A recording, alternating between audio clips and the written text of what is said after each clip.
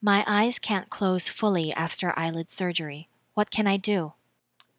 Cosmetic eyelid surgery is a delicate and precise procedure where the difference between an outstanding result and a complication, such as eyelids unable to close properly, can be measured in millimeters. Eyelid surgery ranks typically at about number 3 in the top 5 cosmetic surgery procedures year after year. This means general plastic surgeons as well as non-surgeons offer cosmetic eyelid surgery. However, when it comes to revising complications after cosmetic eyelid surgery, such as the eyes not properly closing, the specialist of choice is a fellowship-trained oculoplastic surgeon. I'll explain how I approach complications from eyelid surgery for people who come to me from around the world in my practice. I'm Dr. Amiya Prasad. I'm a board-certified cosmetic surgeon and fellowship-trained oculofacial, plastic, and reconstructive surgeon. I've been in practice in Manhattan and Long Island for over 20 years. As a cosmetic oculofacial plastic surgeon, I regularly perform primary cosmetic upper and lower eyelid surgery as well as revision and reconstructive surgery for the eyelids. An important complication associated with upper eyelid surgery occurs due to skin shortage after surgery. In cosmetic upper eyelid surgery, redundant or excess eyelid skin is carefully measured and excised to address eyelid hooding. Additionally, fat can be sculpted to improve the shape and appearance of the eyes. When too much eyelid skin is removed during surgery, this can result in having a serious effect on eye health, with the eyelids not being able to properly close. Another cause for eyelid skin shortage occurs when eyelid skin is removed without addressing eyelid ptosis. Eyelid ptosis is a condition where the upper eyelid is lower than it should be, which makes you look and often feel tired. This drooping of the eyelid is associated with the function of a muscle which lifts the eyelid called the levator muscle. Eyelid ptosis surgery requires extensive knowledge and experience that is not part of any other surgical training other than oculoplastic surgery. In order to train as an oculoplastic surgeon, you need to first train in ophthalmology or eye surgery. I find that general plastic surgeons often don't recognize ptosis and remove upper eyelid skin for cosmetic enhancement, even if there is very little skin to remove. In these cases, eyelid skin is removed, but the eyelid still droops since the ptosis wasn't treated. There can also be a shortage of eyelid skin at the same time. With lower eyelid surgery, a skin shortage can also be an issue when lower eyelid skin is excised. Doctors often remove lower eyelid skin thinking redundant skin is causing wrinkles. This is often done during surgery to address the under-eye bags called lower eyelid blepharoplasty. Since facial aging is significantly caused by bone loss, particularly around the eyes and cheeks, the skin can appear to sag. In addition, age, sun exposure, and other health-related issues affect skin quality, which results in skin wrinkling. Skin quality can be treated without removing skin.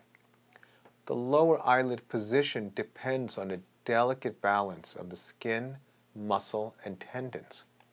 When surgery such as transcutaneous blepharoplasty is performed by making an incision below the eyelashes and having skin removed, this delicate balance is at risk of being compromised.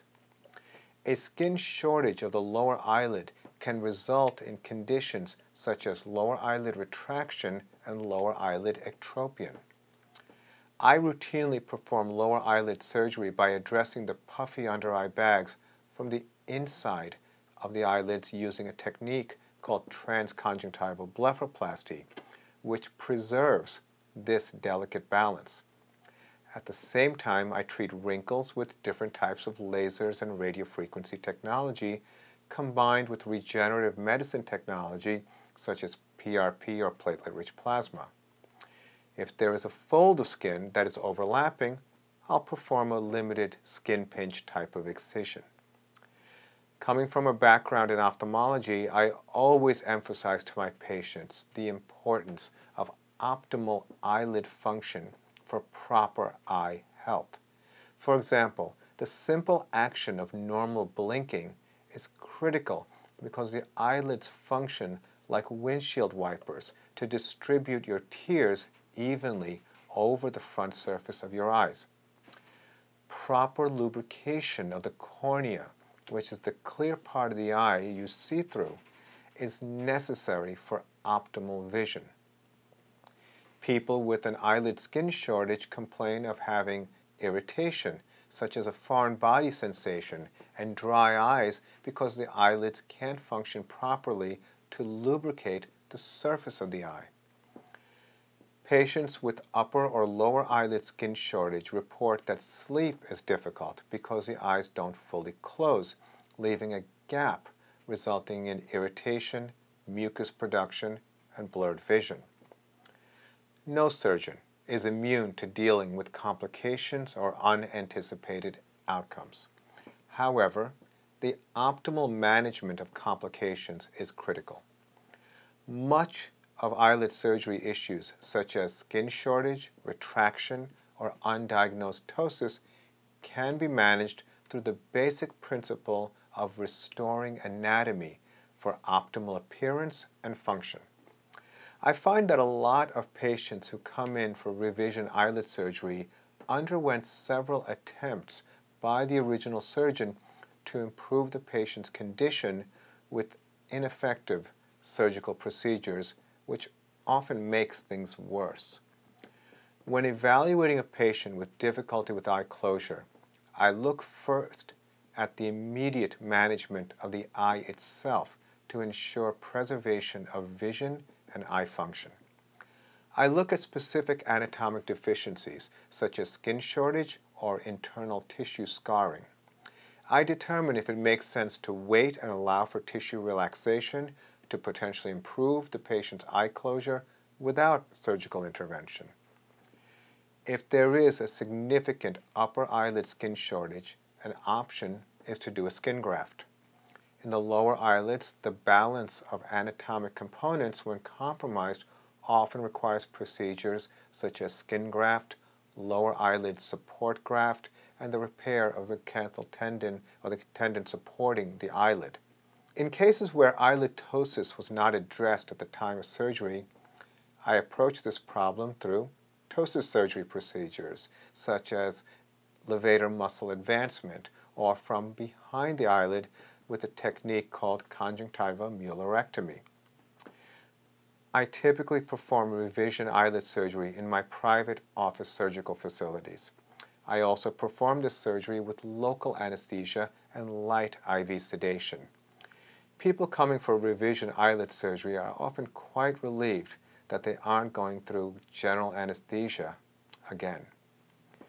Although complications can occur with any procedure, eye exposure and the potential for compromise in vision makes the outcomes of primary eyelid surgery and revision eyelid surgery more than just about appearance. Restoration of function, appearance, and character to your eyes is possible in most situations should you experience a problem after undergoing eyelid surgery. I hope you found this information helpful. Thank you for your question.